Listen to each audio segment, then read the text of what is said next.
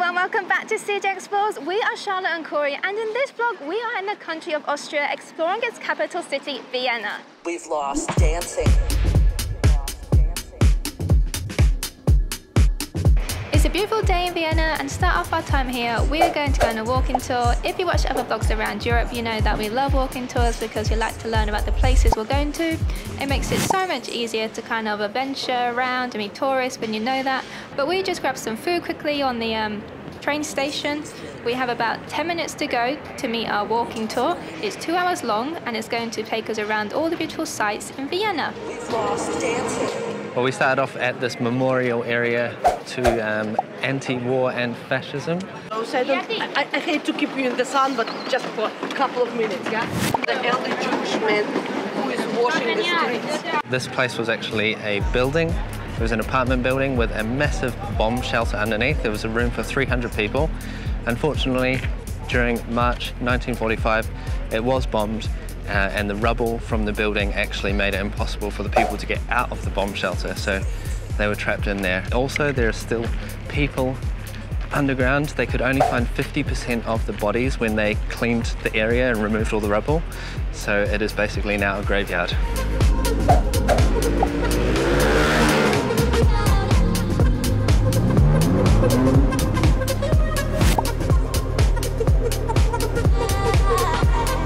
The coolest things that we have found on this tour is that behind me on the clock tower is a moon clock.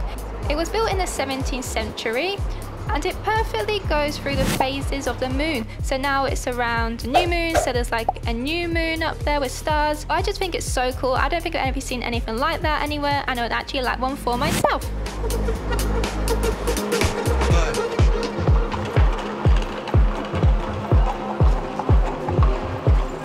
During excavations, they have found some Roman buildings, settlements, and it is just open here, like an open museum. And I had no idea this was here. Very cool. We've lost hugs with friends and people that we loved. All these things that... Well, that is the tour all wrapped up. It was, yeah, a very central tour in Vienna. We saw all the main sort of highlights. We learned what buildings were bombed and destroyed and what parts have been renovated, and the churches and all the kind of historical events, I guess, around the centre of Vienna. But now we are going to go back through the centre, find some food. Behind me is the main Cathedral of Austria, and actually the roof is just so stunning. It's one of my favourite buildings I've seen so far. As you can see, that roof is different from the rest of the building. The original was completely made of wood, and during World War II, fires from the city, you know, the wind brought flames onto the roof and kind of destroyed it, and it kind of destroyed it from the outside in. So the roof collapsed and they had to build it again. It's just so pretty. I've never seen a cathedral so unique. It's one of the highlights for me. Not a big lunch, but a brunch break. I've got an açai bowl, and Corey's got a porridge açai. Interesting, very cute.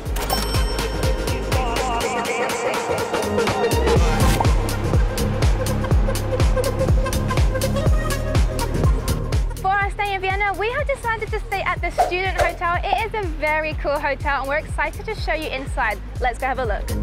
We gon' make it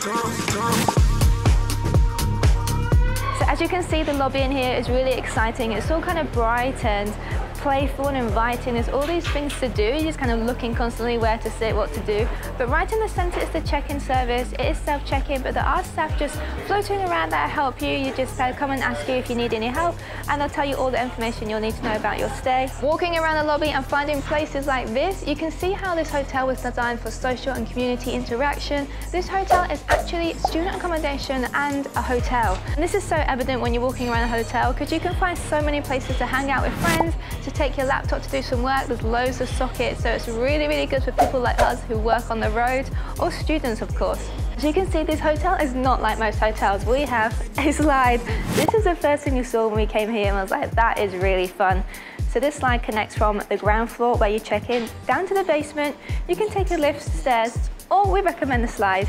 And it leads you to this cool kind of play area. You have playstations in the back with seating, a little pool table and a table tennis table. And there's also a quiet working space just over here. It's pretty big in there, and it's a perfect place if you're working online or you're a student, because half of this hotel is student accommodation, so this is so good. Time to go check out the rooms. You can really see here that they have that student vibe running throughout the whole hotel. So even though we're not students, we're staying here as hotel guests, we don't feel like we're not supposed to be here. Like, it does just have this nice kind of youthful vibe, but it also does feel like a really nice hotel room too. They've got that nice balance between the two. This bed is so big. So breakfast here at the student hotel is a buffet style selection. There is actually quite a bit to choose from. You have your usual cooked items, and then you have your yogurt, your breads, your fruits and your milks. We are both plant-based, so we have got a dish of veggies and hash browns. Hash browns are Corey's favourite thing in the world, so he is happy. And obviously you get all your teas, coffees and your juices.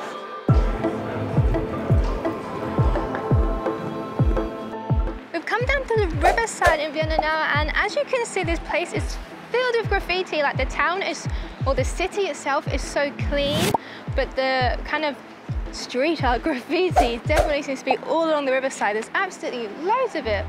I just realised they've used shopping trolleys as planters. Great. That's interesting.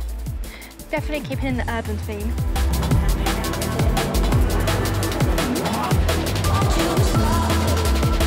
So the city of Vienna actually have an agreement with street artists. There is so much street art here, but you're not allowed to do any street art in the city. And there actually was 2 Banksies that were located in different areas around the city. They have since been covered up with some nice white paint as they've renovated those areas, and now it's like areas with cafes and restaurants and bars. But yeah, all of the street art, or most of the street art, seems to be just localized to along the river. And it's amazing they've even got it right down onto the river walls, like as if they were on boats doing their spray painting and stuff. So pretty amazing. It's very colourful. Awesome place to go for a little ride along the bike if you want some inspiration for any creative things that you're doing. A lot of really cool art, and it seems like there's a lot of cool like little spots along the river as well to have a drink, take in the summer sunshine, or watch the sunset. They're called style writers, not street artists. I've never heard of the term style writers. We have stumbled across this huge boat which was just on the river. It's so cool. There's an actual swimming pool. It's on the lower floor, and there's like changing rooms and toilets, everything's on board. It's a huge boat, and it's just here as a venue on the river. And there's multiple bars, loads of places to hang out, so we're just having a nosy. Might stop and get a drink, and maybe something to eat. Woohoo! Thank you, darling. What a cool place. I am absolutely gutted that we don't have our swimmers with us, because if we did, I think we'd be in that pool, wouldn't we? Yeah, it's definitely warm enough. It's such a cool place. We had no idea, and I think that's why we just like to go off exploring and not, you know, research a little bit, but not completely, because then you have surprises like this, which is just a unique experience to do in Vienna. That is so cool. I am really regretting. I don't even know why I didn't think to bring swimmers there when you were just walking around the city. But it's quite a big pool actually. Very cool. It's only €6.50 for entry, and that's like a day pass. So you can go for a swim, go back to the city, get some lunch, and then it's open until 10 o'clock at night. What a spot. We've come to Stadtpark, and it's just a nice public park here. People are just relaxing, taking in the nice day, the nice weather. Well, this is so nice. Everyone is literally just chilling in the park, reading books, using all the benches. It's really nice to see. Like, the people of Vienna seem so chilled.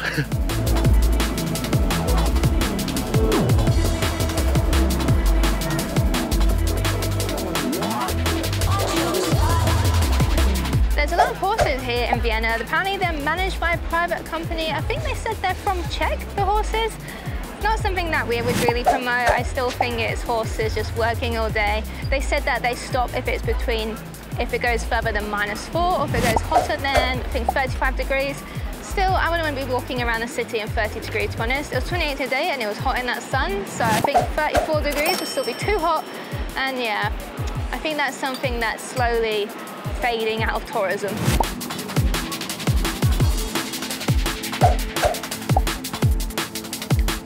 So this platform behind me is very famous historically because up there is where Hitler stood in the very early days of World War II. He announced here to the crowds that were all standing here looking at him that Germany and Austria would be uniting. Now some people thought this meant jobs and some people realized this meant war. Unfortunately, people now call Vienna the first victim of Hitler.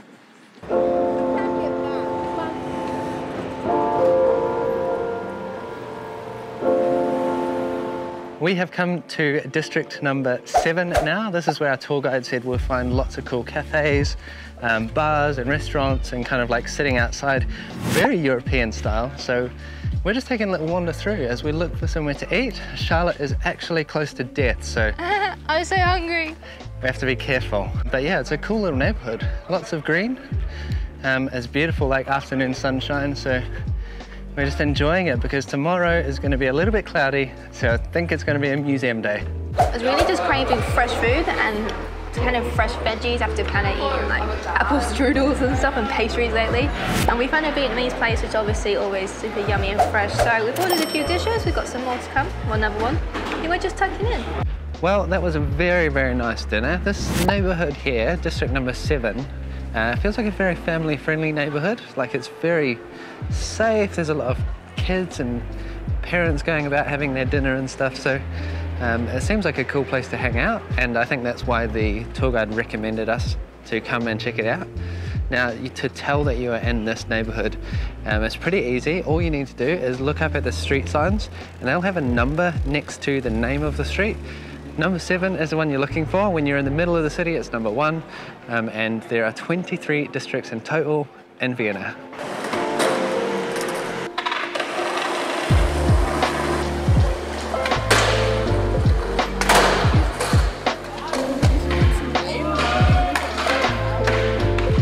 So we could get home very quickly using the subway, but we've decided to take the tram because it's a beautiful sunset tonight, so we're going to enjoy it.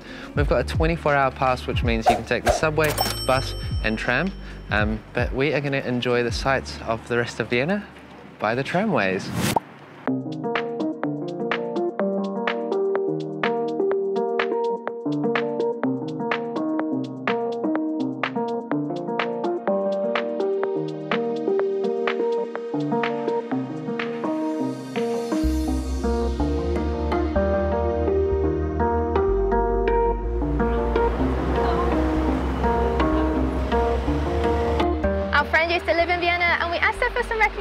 And she said, check out the Cafe Adlerhof. It is really cute and completely agree. We loved it there. There was like this really nice, kind of like colonial vibe inside. It's a really pretty cafe. The perfect place if you just want like a nice coffee and cake. We recommend it. Cafe Adlerhof, not Alderhof. But it was beautiful, yeah, really nice. Good food and nice coffee, so tick. Underneath the student hotel, they have a garage, laundry, a games room, and they also have bike storage. So we've got a key, and we're going to go for a bike ride. So I'm just cruising through Prater. It's a massive park here near the student hotel in Vienna, and it's really nice here. There's a lot of people out and about, just enjoying. It's actually such a beautiful time of year to be in Vienna. It is the 1st of September, so summer has officially ended. And it's just such a lovely temperature. It's like mid-20s, nice sunshine, nice breeze. It's just perfect. Like I'm not getting too hot on this bike ride. Nice shaded trees. A beautiful time of year to be here. Still a lot of green around, but there's also a few bits of brown and orange just coloring the scene as well. Lots to do here in Prater, heaps. If you're looking for a nice nature-based day out in Vienna, this is in the 2nd district. So it's not too far from the city, and there are heaps of cafes and restaurants along here as well, so you don't even have to pack a picnic. You can just come completely unequipped for a nice day in the park.